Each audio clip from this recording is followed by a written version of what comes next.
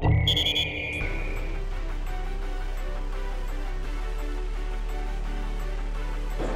got called up and went in the back room and had 3 numbers to choose from, so I took 27.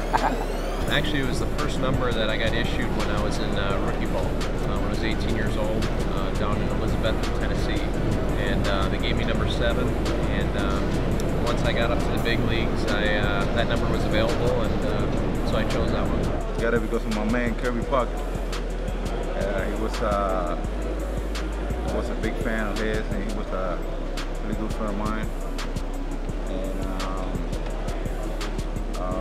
once I got to Boston, I wanted to wear his number. Grew up, my favorite player when I was a kid was Frank Thomas, ironically enough. And first time I got to pick a number, I picked 35, and just stuck with it. The 34? I mean, always Freddie when Freddie was in Seattle, so you know, he's a great guy, great friend.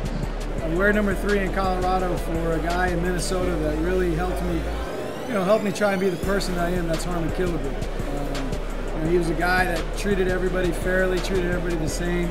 Didn't matter who you were, and here he was, a Hall of Famer, one of the all-time greats. So I really wanted to honor him, and I know he obviously since passed away, but I wanted to show him what he meant to me by wearing his number out on the field.